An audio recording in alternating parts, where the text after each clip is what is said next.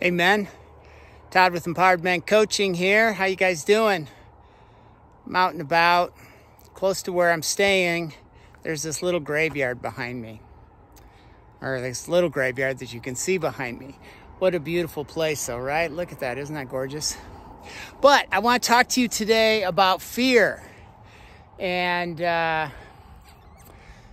what we can do about it, and how it blocks us, gets in our way of taking action and doing things. And so I thought, hey man, since we're going to be discussing fear, why not take a little tour through the cemetery while we do it? It's really quite nice. Anyway, so this is the deal. A lot of people don't address things because they're fearful of what they're going to find. Usually it's like finances, right? That's one of the items. Oh man, I don't want to go through all my debt and see everything I've got that I owe or that I'm going to have to deal with because it's just too much. And, you know, what am I going to do about it? Well, one of the answers is it's going to be very hard to do much of anything with it if you don't know where you're at. And not knowing where you're at, staying in that fearful place isn't going to help anything. So it's a great example of the importance of dealing with whatever fear or resistance you have around it. Another area is relationships. Something needs to be said.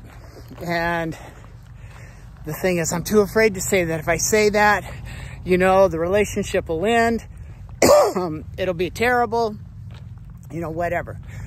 But as long as you're in that place of fear, nothing ever gets better. So what do you do about it? Tim Ferriss calls it a fear setting exercise, and I use it in my coaching practice, and it's really good.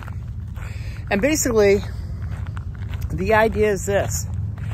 You identify the specific thing that you're fearful of, the outcome, the event, whatever it is. And then you look at worst case scenario. If your worst fear comes true, or the worst situation develops, what is it? And then you look at what you would do in response to it.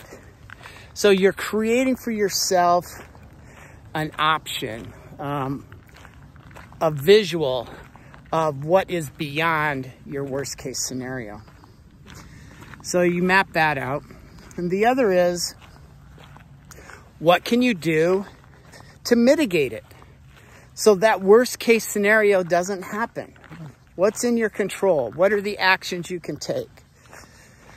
And so when you're done with that, you've got your fear, you've got how you can mitigate it, and you have what you're going to do in the worst case scenario.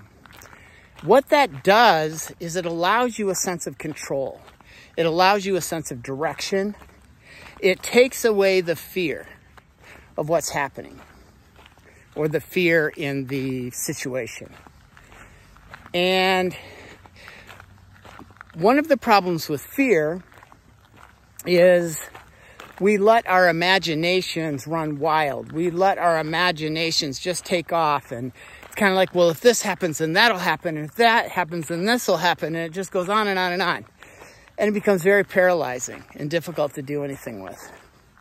So a very easy way to organize yourself around something that you are fearful of, and to put your items of action that you can do to mitigate it, avoid it, the worst case scenario, or the worst case scenario, what happens.